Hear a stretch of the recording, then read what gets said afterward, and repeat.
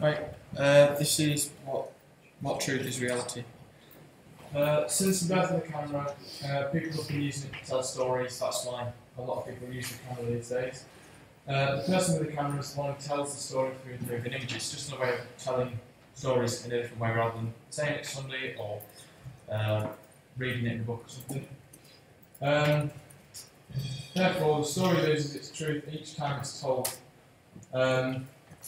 In film production, there are lots of people that are part of the whole project, and that each one of them will have their own view on the story and will manipulate it in whatever way they choose to.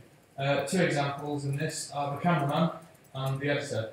The cameraman is the one who picks the shots, and the editor is the one who picks the shots from the shots he's been given. So, in a way, it's been manipulated twice before you've even got it published or anything like that. So,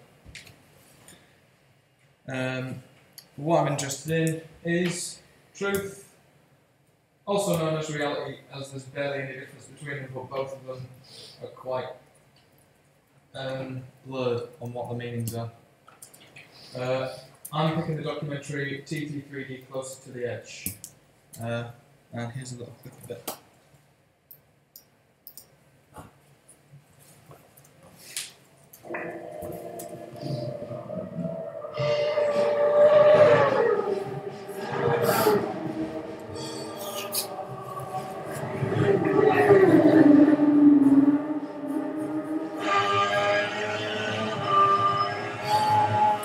One shot of a six-pack. The lights are on, but no one's on. I can imagine from the outside looking at anyone that's listening to it looks like the lights are on, but no one's on. No, Mark. Really start. Yeah, he's a colourful character. Loves a bit of intention. We are black ones away from starting racing. Look where he is, as usual. He's fit, he's young, fast, real fast. He's always been a friend. Every man and his dog in the world wants Guy Martin to win. I'll try it. I don't give up.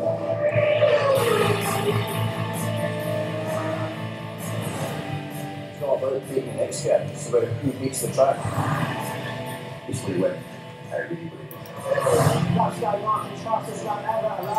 So from that you can see basically it's just a documentary based around the 2010 TT.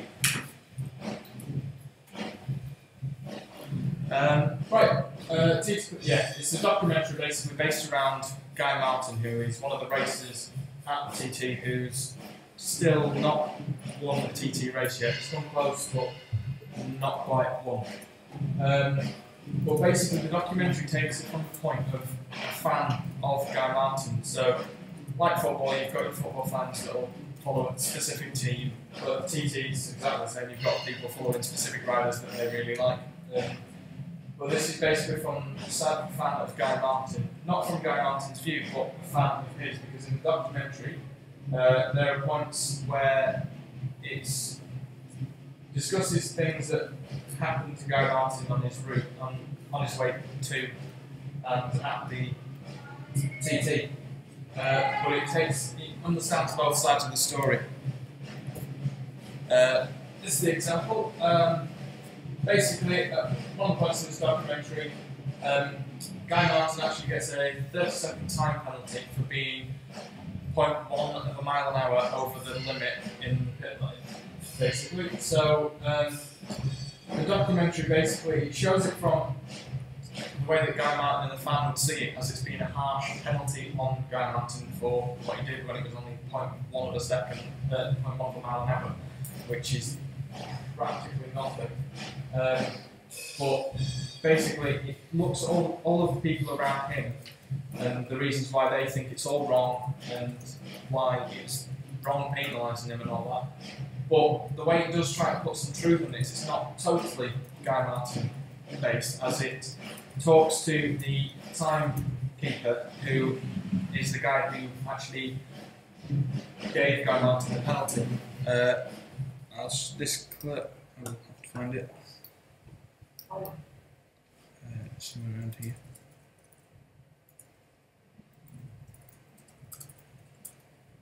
And find it.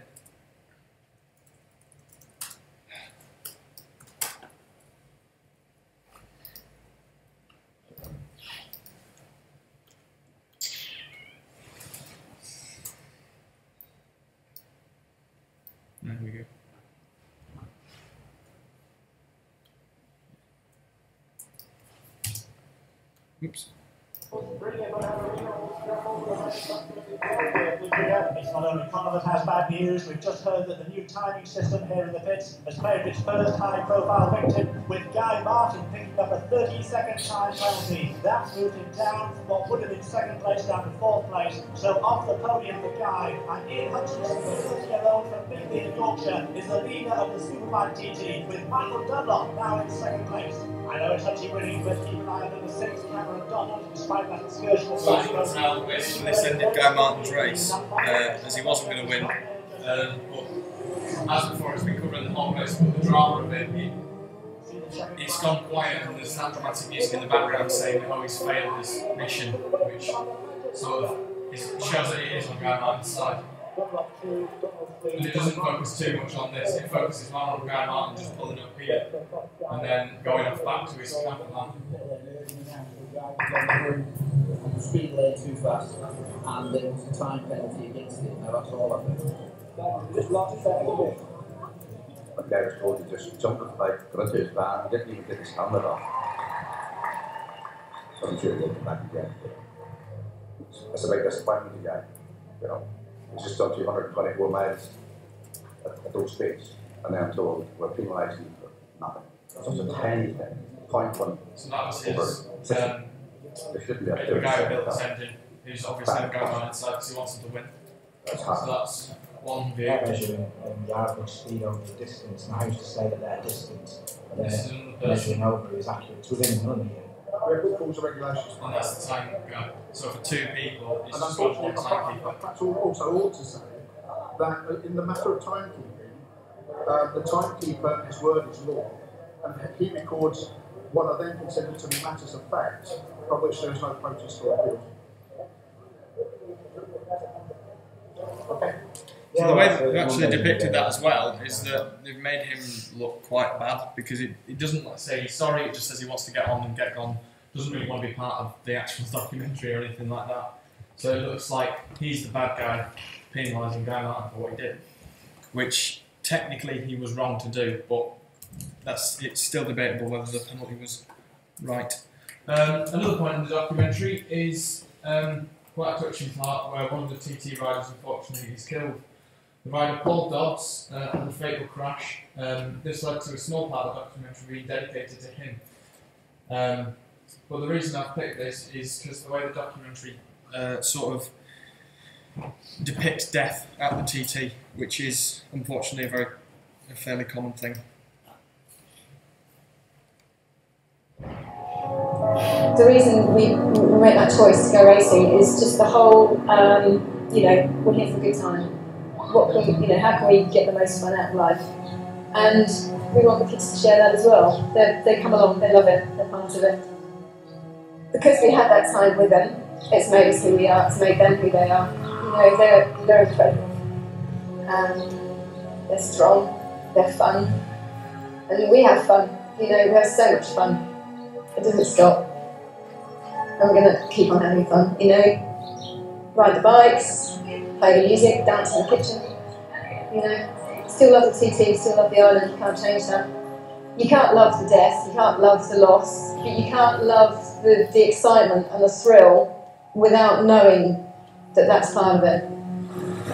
It wouldn't be so exciting if it didn't have the risk. That's why they want to do it.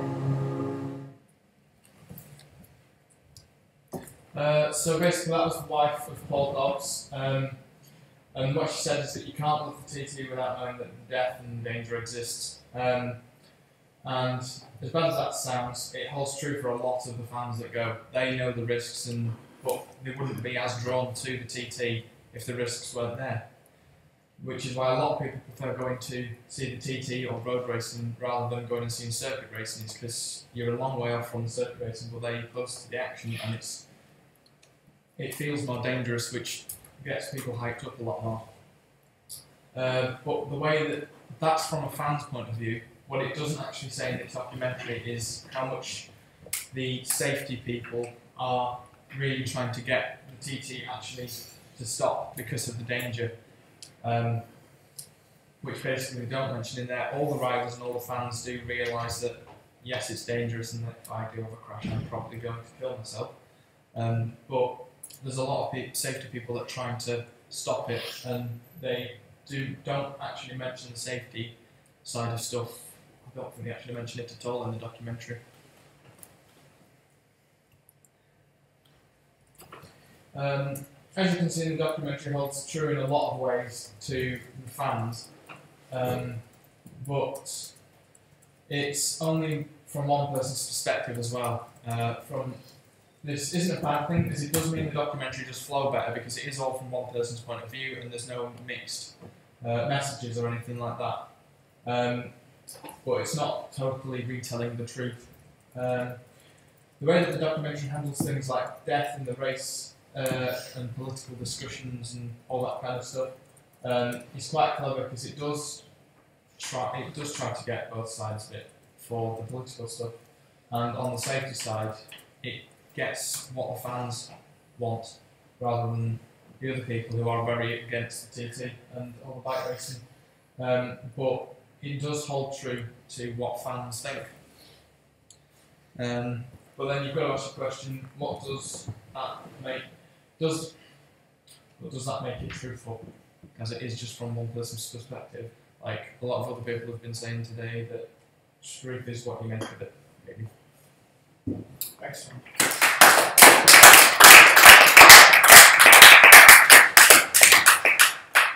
Okay, this is now the second or even third time that a student has shown me a clip of them closer to the edge. I still haven't watched it, but every time I see clips from it, it makes me want to watch it, even though I have zero interest in motorsport of any kind. And that in itself, I think, is testament to the kind of thing it needs to be on the surface. Any questions for Danny?